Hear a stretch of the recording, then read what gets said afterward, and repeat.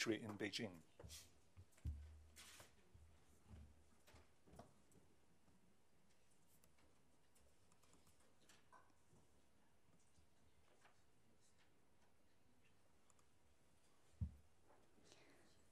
Thank you. I'm very happy to be here again to share with you the data from China.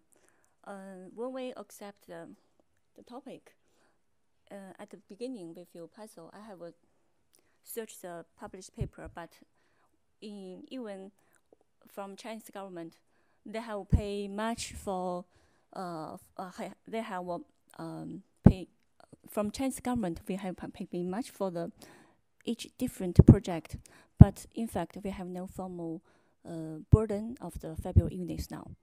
And also, when we collect the data, I have contact with the people from China CDC, yes, and the people responsible for the infectious disease project tell me we still focus on the infectious disease, but not febrile illness. It's a problem.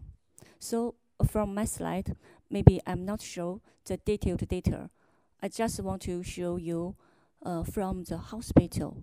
How about the data of the febrile illness? I just give a presentation.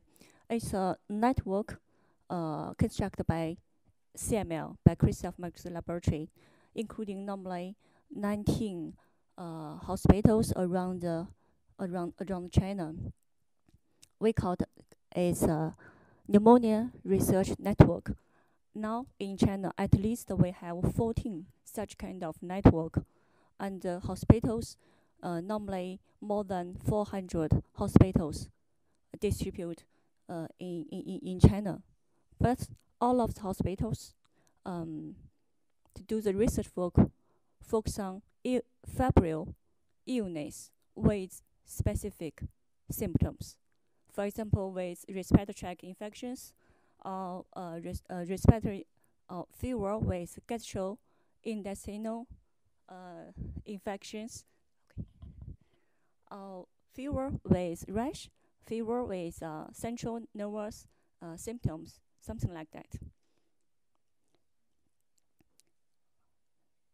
So we just think about if we do the research work focused on febrile illness, it's laboratory-based research or hospital-based research. It's a problem.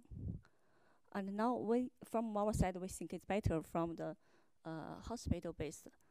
We select 3 hospitals in our network. The 3 hospitals not only focus on respiratory tract infections, but also focus on other projects with fever, with gastrointestinal, and other kind of symptoms.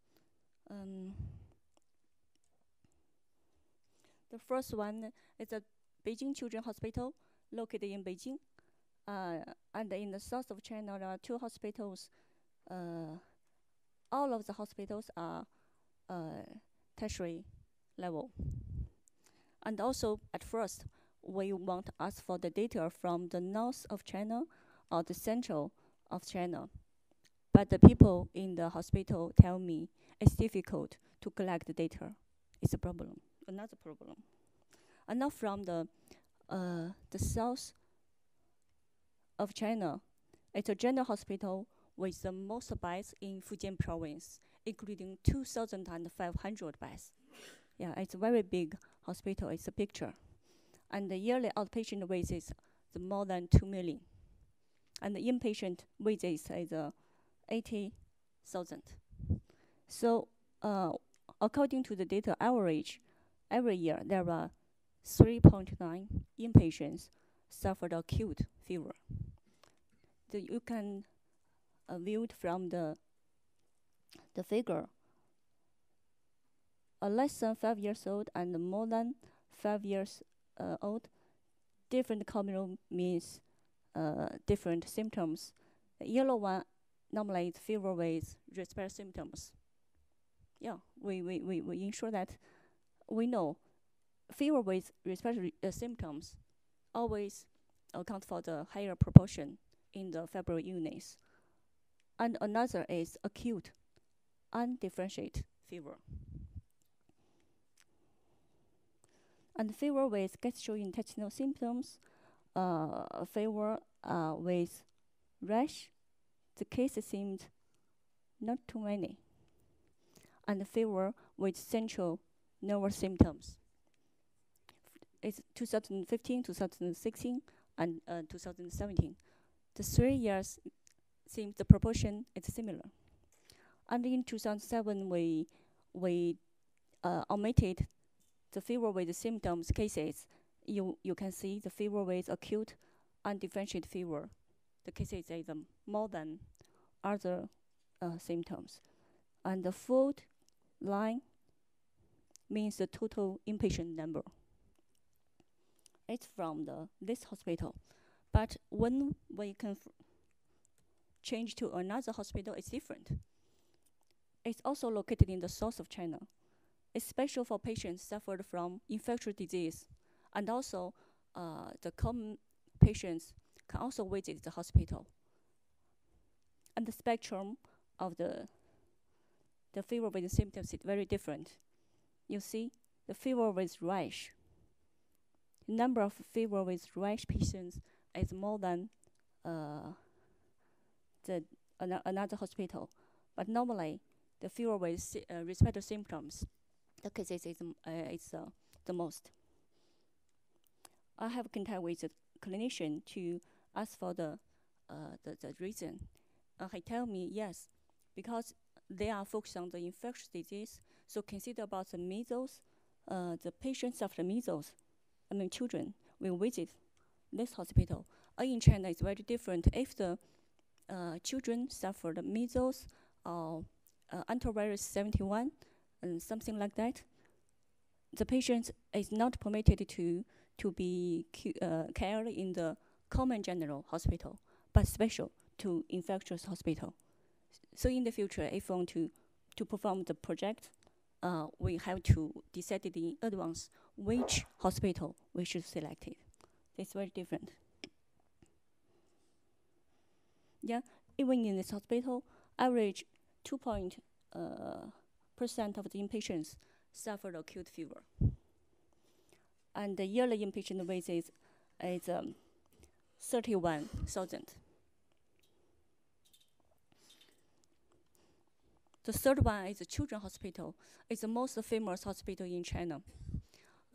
Even it's located in Beijing, but the patients hospitalized in this hospital comes from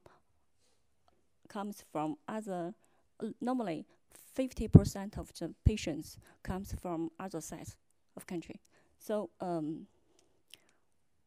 it take them normally 10 days to collect all the data. You can see it's the inpatient number. So average 60.8% of inpatients suffered acute fever in children's hospital. Normally, the respiratory symptoms with fever is in high proportion. And we should consider the chronic fever with unknown origin contact a higher proportion than adults. And also the febrile with the central nervous symptoms.